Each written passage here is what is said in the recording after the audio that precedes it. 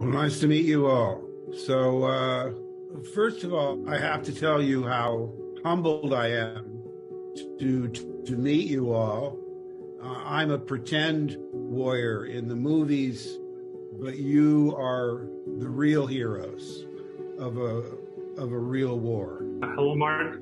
Hello, everyone. We want, first of all, say thank you for opportunity to talk to you. Thank you for your help and for your supporting. I would like to say thank you. With your help, we'll get more and more advanced drones, not just commercial things that help here and now. We look forward to your victory sooner rather than later, but we're with you as long as it takes. You have to understand that all drones, unmanned aircraft vehicles, it's a game changer during this war, because it gives the opportunity to go behind the lines of the enemy and to decrease the risk of the soldiers who have to do the investigation.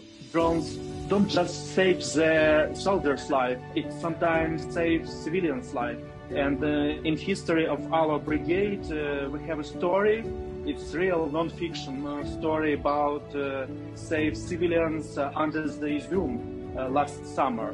My first drone, DJI Mavic, the first video I shot on it was my honeymoon with my wife on Sri Lanka Island. The last video I shot on it was Russian colors invading my city of Irpin. But this last video actually changed a lot in the fight, because we saw how many of them are going on us. We prepared all things what we had, and they didn't have this drone.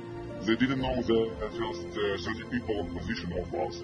There were about 56 armored vehicles from their side and about 200 of infantry. And they stopped after first burnt vehicle. They didn't know how many of us were there. You are winning.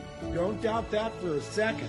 Everybody said that Ukraine would fold in 4 days. Remember that? And then you showed the world, don't mess with Ukraine.